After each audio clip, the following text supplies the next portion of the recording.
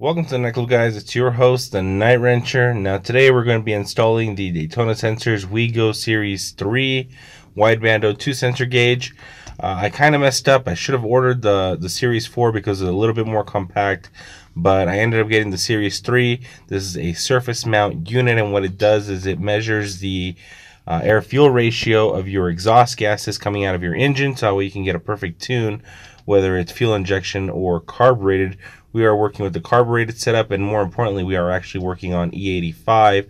So since we are working on E85, I do need to get this pretty dialed in. So I'm going to go ahead and start the installation. We're going to install it right here where my vacuum gauge is right now, because I'm not going to be needing that, because above that I'm going to be installing a boost gauge. So the first thing I'm going to do is I'm going to take my dash apart and go ahead and surface mount this gauge and then see where my wires end up. Alright, so I went ahead and took apart part of my dash assembly. So this is a plate that I made a while ago when I was initially getting everything together.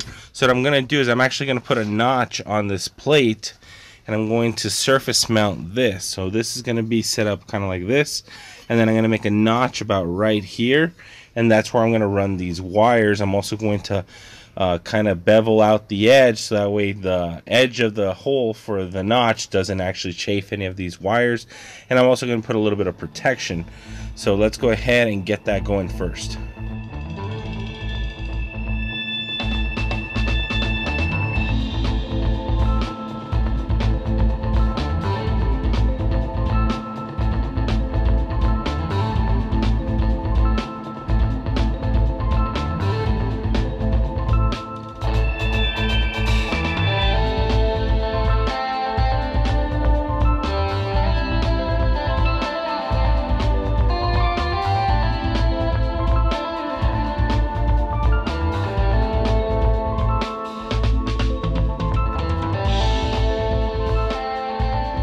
Alright, so I've got the wideband mounted onto my dash. This is the notch that I was telling you guys about.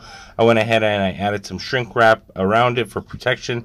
But as you can see, I didn't have any black electrical tape, so I had to deal with this green electrical tape. I guess it kind of goes with the truck, but not really. Later on, I am going to change it to something a little bit nicer. But for right now, at least to get it running so I can get this thing back on the road, I'm going to go ahead and move on to the wiring. The first set of wires I'm actually going to hook up are going to be the ones for the wideband O2 sensor itself. Normally I would run them across the dash, go down the side and then into that hole right there, then run them back under it, jump over the transmission and go to the exhaust pipe that's right here on my driver's side. But I don't think these wires are going to extend that far, so I'm going to probably have to run them down here through the shifter hole. And then once they go through the shifter hole, I'm just going to bypass it straight to the exhaust that's right here. The reason I can't put it in the passenger one is because the hole for the wideband in the passenger side is actually right up against the frame, and there's no room for the sensor. So I'm going to have to do it with the one that's over here.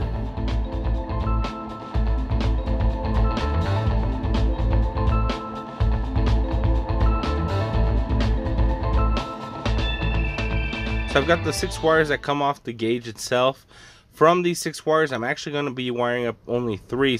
So the green, white, and brown ones, those actually belong to data logging, so we're going to ignore those ones. And the ones we're actually going to be wiring up are the 2 black ones, which will go to ground, and then the red one, which goes to switch power. I'm actually going to daisy chain all of my gauges into one, so they're all going to come off the same relay. And the 2 grounds, I already have a dedicated ground for all of these. So I'm going to go ahead and tie up the other 3 that I don't need, and then wire up these 3.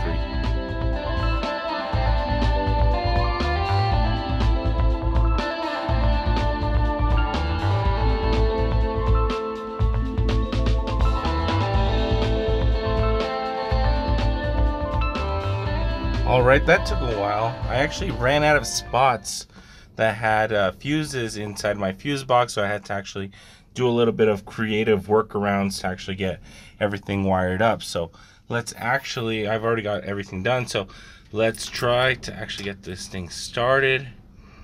Okay, so we've got a CL. It must be like a calibration or a preheat. All of these wideband O2 sensors and O2 sensors in general do have to get preheated before they actually start functioning. And as you can see, it says 19.5, which means lean, but in other words, it also means that the engine is probably off. So let's turn this on, and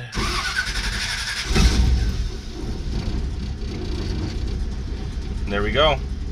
13.0, 13.4, 13.5, 12.8. What's really cool about this gauge is that, unlike a gauge like this one that kind of flutters because of the LED screen, because this is a standard LCD display, it shows up perfectly on camera, which is actually really, really nice. And as you guys can see, I'm happy to know that my idle is perfectly safe. So now the next step for me is to actually swap out the carburetor for an E85 carburetor and actually get some real tuning done. So that's it for today. I want to thank Daytona Sensors for sending me out this module. I will see you guys all in the next one. Night Wrencher out.